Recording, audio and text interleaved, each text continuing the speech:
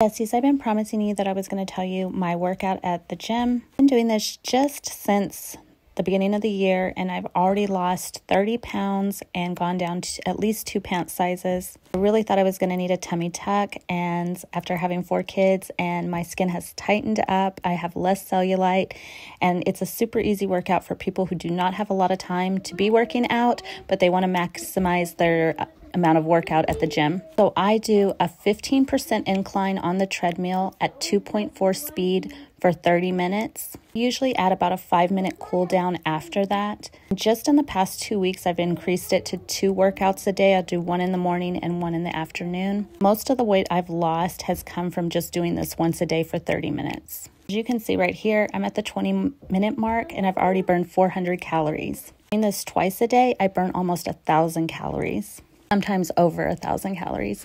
I say that because the machines and the calorie count on the machines is not always the same day to day. 2.4 speed is not fast, but when I started, I could not do 2.4. So the first month I did it, I only did 2.0 speed at a 15% incline. Right now I'm doing my cool down where I start to drop the incline and drop the speed. If you're having trouble hitting calorie deficit and you do not have a lot of time to spend at the gym, this is a great cardio workout.